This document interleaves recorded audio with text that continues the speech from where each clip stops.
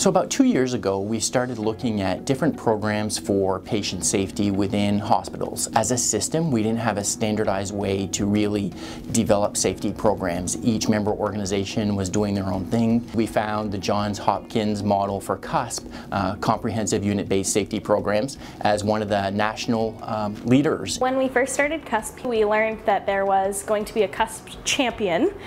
We knew that that person was Christy Quarian. So the frontline staff, when we met to talk about where's the next patient injury in this department going to come from, came up with about 30 different options and possibilities where patient injury could occur. From that list of about 30, they prioritized them and said, what's the highest risk event that could happen here? Top priority on our list was how we function in code situations throughout the whole hospital. ER typically responds to a code throughout the hospital. As far as ER staff, we run our own codes. So it's super important that the core staff knew what to do and where our equipment was, which led us to our first CUSP project on crash carts. The ED crash carts, we had 3 of our own crash carts which were built by ED nurses.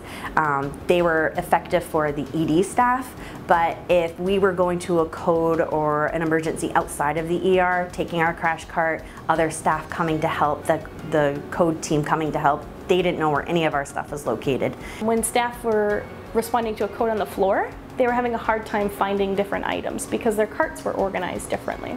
If the code team doesn't know how to use all of our equipment, and if we go to a code in another department and we don't know how to use their equipment, it can delay care. Our frontline staff are the hands-on ones, right? So if they don't know where it is, then no one knows where it is, really. And so it was really important that they were involved in the process and knowing. We took a list out of the cart. It started based right on staff, frontline, once again. They went through the cart. They decided what's in the cart. Which is a huge thing. Our central sterile team actually partnered up with us in doing this project, and they are really open to checking all of the expirations in our carts for us and creating a bag system. So when an item is used, the bag essentially is ripped open on whatever drawer you're using, and in that process those items go down to central sterile. They rebuild the bag and give it to us right on the spot. So there's no time delay between the time of the use of the crash cart to the time that the patient leaves our department. We found that some of our meds didn't seem to be in the right places where we thought we would need them. So we met with pharmacy, we made a new map, we removed some meds that weren't being used very often, that weren't part of ACLS, and added meds in that we would need, or extra meds or additional meds if we needed them, you know, outside of the ER where PICSs are located. When you show up to a code, doesn't matter where, who's doing what role? So we had name tags made with the identifiers of who's on compressions, who's the recorder, who's the med nurse on that day. And a list is kept in our nursing supervision office, so that code team, when they respond, we're able to have that communication with them.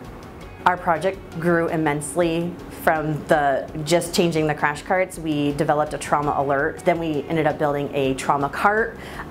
We implemented new documentation for all our trauma patients, and that really also affected a lot of departments. So X-ray, lab, radiology, CT, all those departments were impacted by this change that we thought was just going to be crash carts. It's super important that frontline staff are involved. That was really the key, getting the problems, the concerns, more importantly taking those problems and concerns and making something out of them. And I really think that's why CUSP has succeeded here. One of our key success points in the emergency department was with the level of engagement by our provider staff right from the get-go.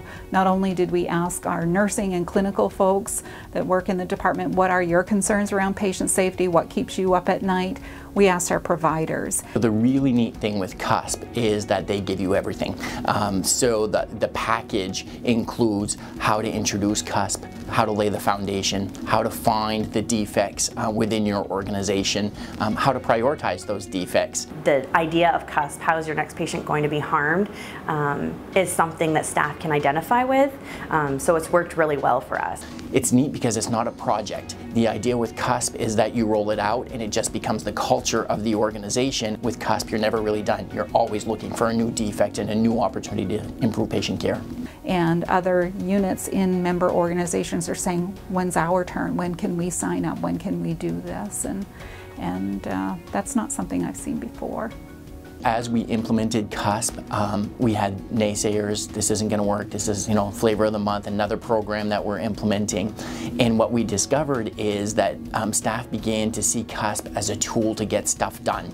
And in fact, it became a verb in some places. So let's CUSP this issue when something came up, because they felt like they had good leadership support to implement that particular program. And so even for some defects that we haven't put into the CUSP program, we follow the CUSP process to try to resolve it. And when we say CUSP, we know it's a big deal, and so people put some energy into it.